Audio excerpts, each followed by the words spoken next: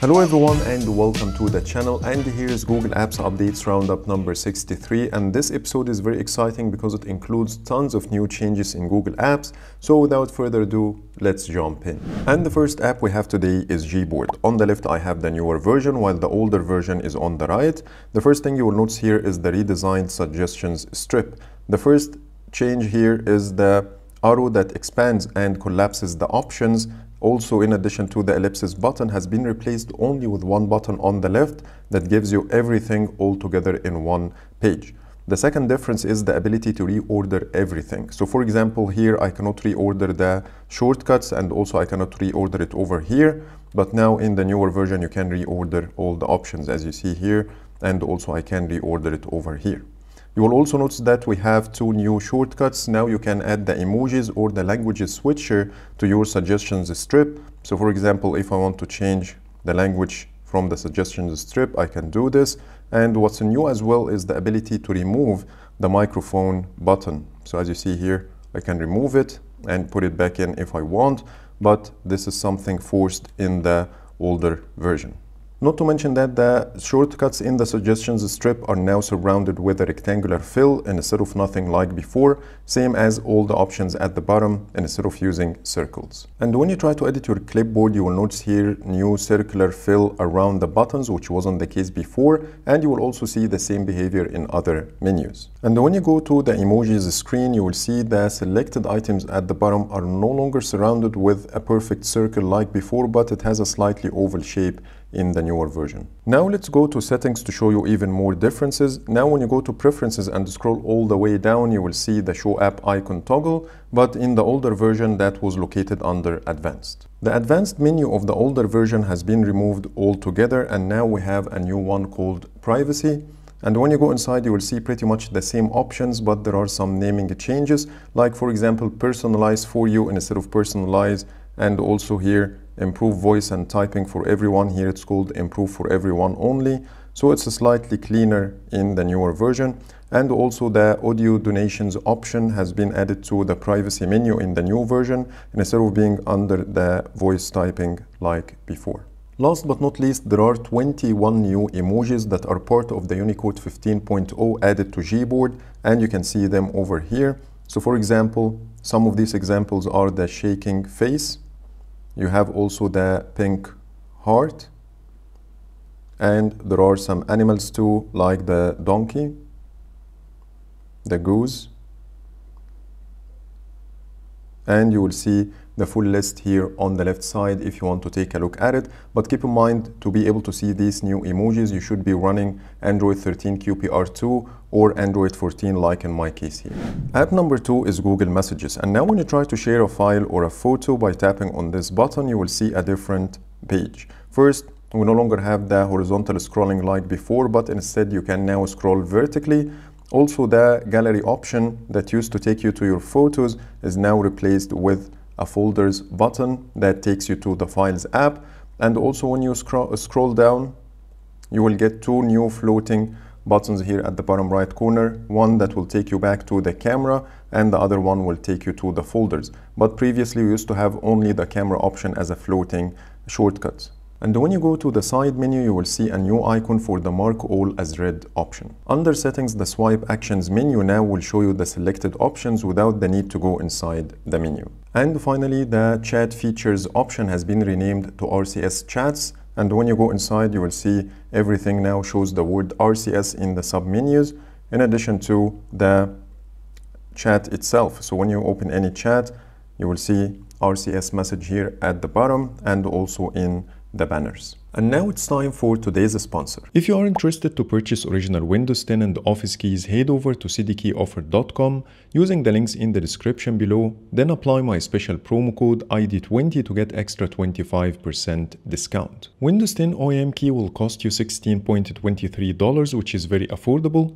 To complete your purchase, choose your preferred payment method, input the details, and once the payment is done, you will be redirected to the orders screen. To view your code, click on the View Keys/Codes button, then click on Get the Key. To activate your Windows 10 OEM key, copy the code from the website, head over to your Windows settings, then System, scroll all the way down and click on About, then Product Key and Activation, and finally click on change. Paste the code in the text field and click on next, then activate, and now your original Windows key got activated.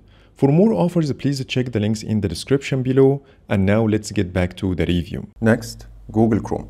And now when you go to settings and then password manager and add a new one or modify a current one, you will see a new text box here called note, where you can add something to help you remember the password. Change number 2 is the redesigned use save the password pop-up. As you see, it now looks a little bit more refined.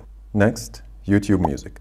And the first change, when you scroll down in your home feed, you will see a new option here called Create a Radio, your music tuner. And this new feature will allow you to select certain artists, and then YouTube Music will keep recommending new songs for you.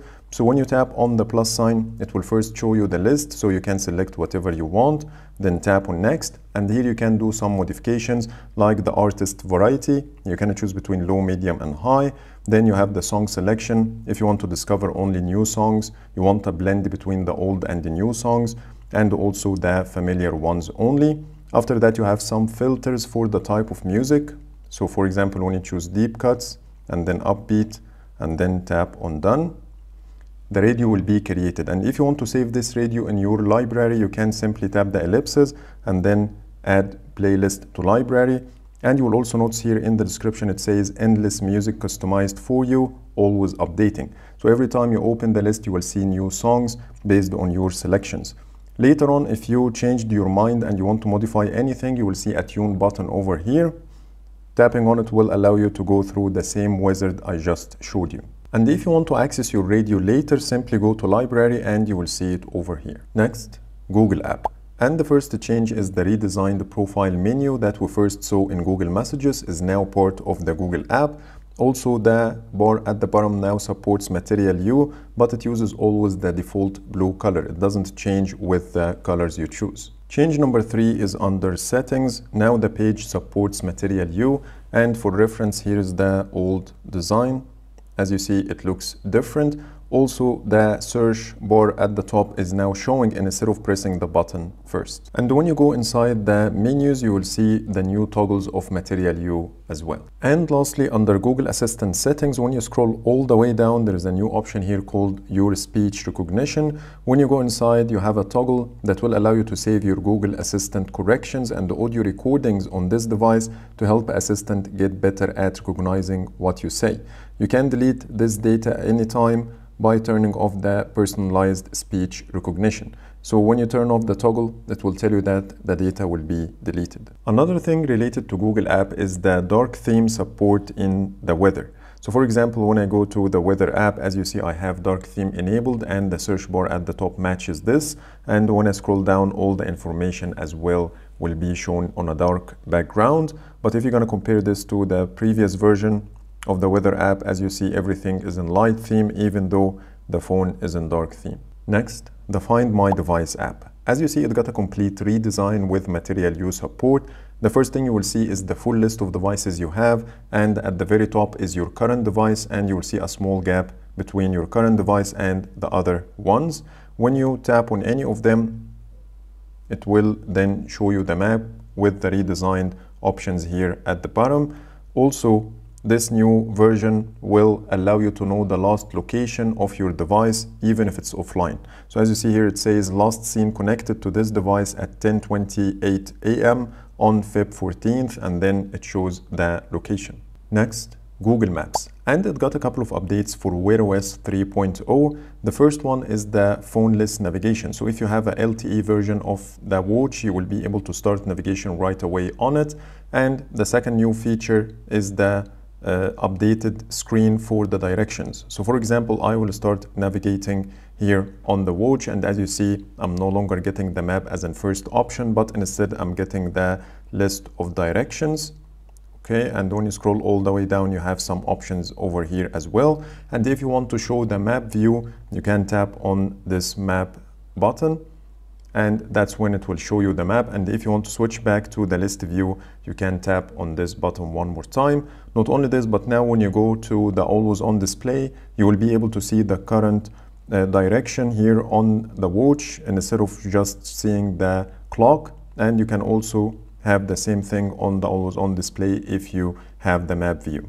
Google Maps on Android also got some tweaks. The first one is the blur effect. When you view a photo that doesn't fill the entire screen, as you see, there's a blur effect here at the top and the bottom.